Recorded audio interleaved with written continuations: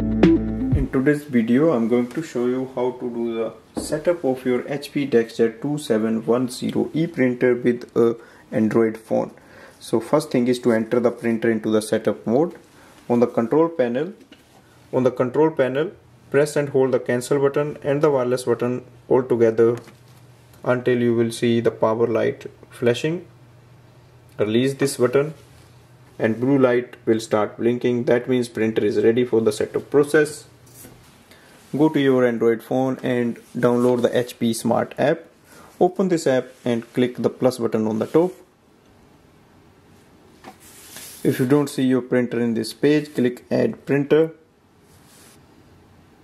On the next page, select your HP DeskJet 2700 series.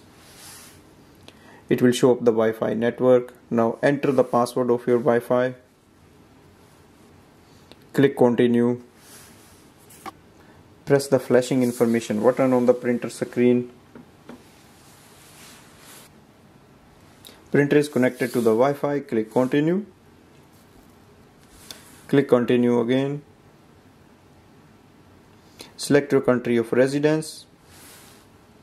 So it will ask you to join the HP Plus. If you want, you can activate, or you can just do it later, or you can decline the offer and continue the setup process.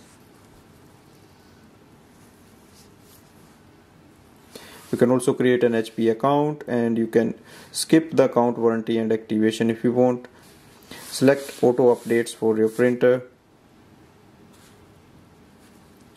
So printer is connected. We can print a document like here for the confirmation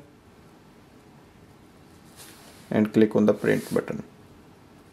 You can also send link to other devices, or you can skip it.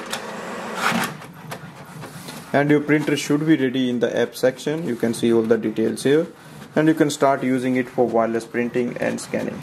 So this way we can do the setup of this printer with the Android device. Thanks for watching.